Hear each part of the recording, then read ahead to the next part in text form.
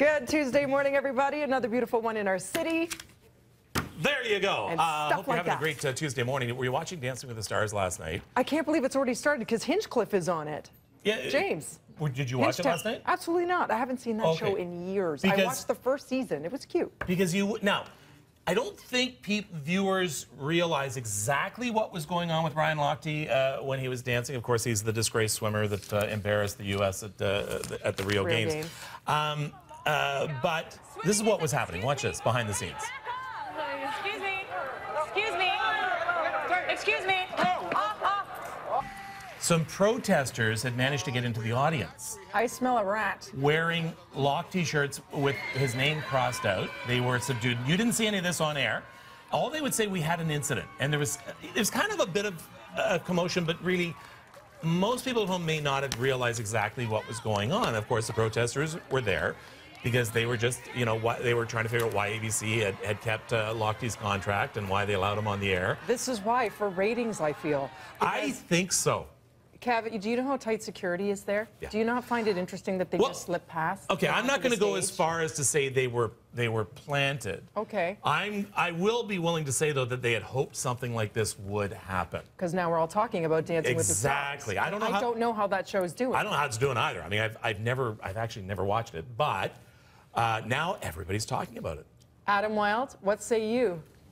I think it's pretty sad that anybody takes time out of their day to protest Ryan Lochte, like a frat bro who got drunk and then lied about it. Like, that's all it is. And I know he insulted Brazilians in Brazil, but he apologized as well, and you got to let people move past that. With everything else going on in the world, you're protesting Ryan Lochte, so I would totally put my tinfoil hat on for this one and conspiracy theory. Maybe believe that there might have been a plan. That reference. What does that mean? My tinfoil hat. Your conspiracy theories. Because you put a tinfoil hat because you think that satellites are sending satellites. I thought it was a Wizard of Oz reference. It could be as well. No, it's the Yellow Brick Road. Let's go. There were a number of conspiracy theories about the Wizard of Oz as well. Is that right? At the time, but we'll save that for another show. But this is interesting. And what he said, a bunch of drunken frat boys doing something stupid.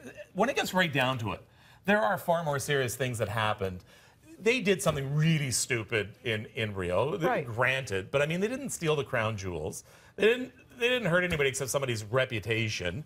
And I just think, you know what? He's lost his sponsors. He's been admonished and he's been banned, etc. I think enough is enough. Yeah, and they love to vilify and they love the comeback story. So they want to see him sweat it out and get punished before he then rises again, which they will obviously. That's the good old American story. But same thing happens with Justin Bieber.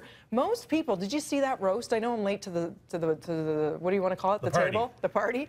But I finally saw the Justin Bieber roast, and I'm thinking he's so young.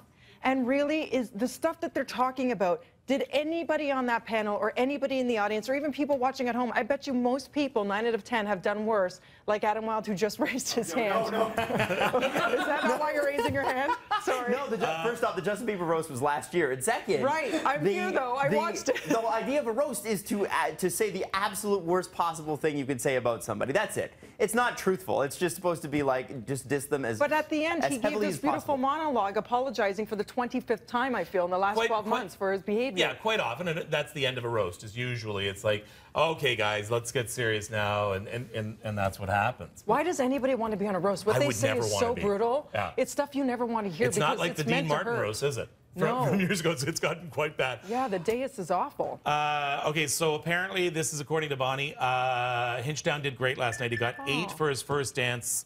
The judges loved him. Oh, I hope he goes all the way then. See, he is a good, clean Canadian boy doing us proud.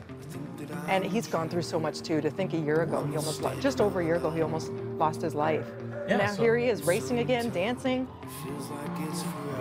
Don't bother watching the show, folks. We're going to show you the highlights the next day.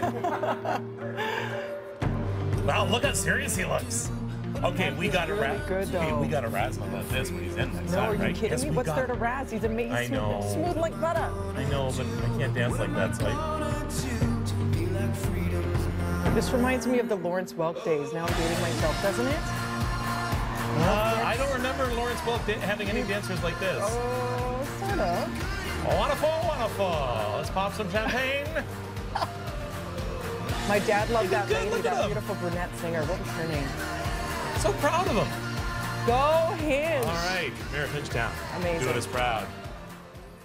All right, we're going to take a break on Breakfast Television. We're going to look at those school bus delays coming up next because a lot of you are just fed up. Yeah, and also I'm going to catch you up on that Hasselhoff roast that happened 5 years ago.